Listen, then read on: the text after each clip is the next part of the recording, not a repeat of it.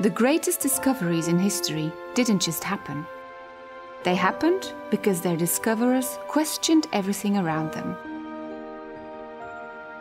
The discoveries they made encouraged growth, and this is also true for the world of agriculture.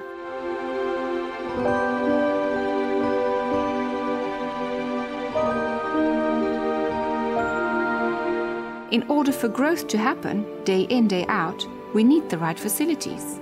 Facilities like a university garden, laboratories, a greenhouse, or even LED-lit climate cells, where it is possible to do research in a completely controlled environment.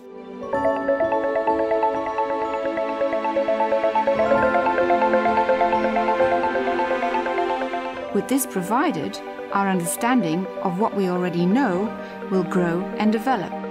It is important to not only gain as much knowledge as possible, but to also be able to explore, question what we've learned, and discover things on our own.